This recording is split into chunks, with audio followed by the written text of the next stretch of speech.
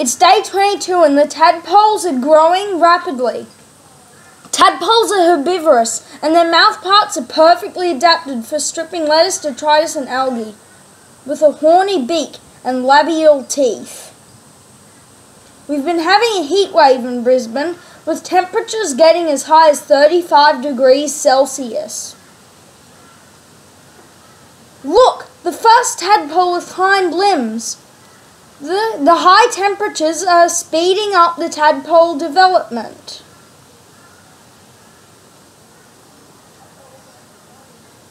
Day 25 and plenty of hind limbs are now visible. Tadpoles are even starting to use their hind limbs to motor around.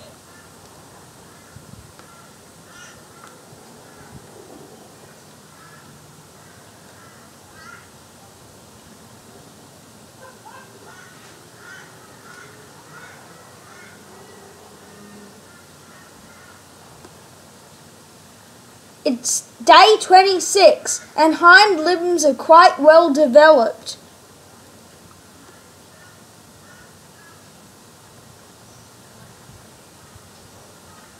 Wow! Through the skin I can see forelimbs ready to break through the spherical breathing hole.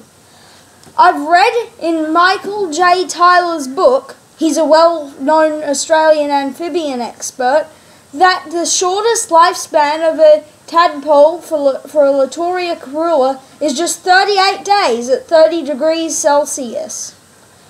I think this tadpole is trying to break the record. As you can see, although it is fast becoming a frog, it is still feeding well on lettuce with its tadpole mouth parts.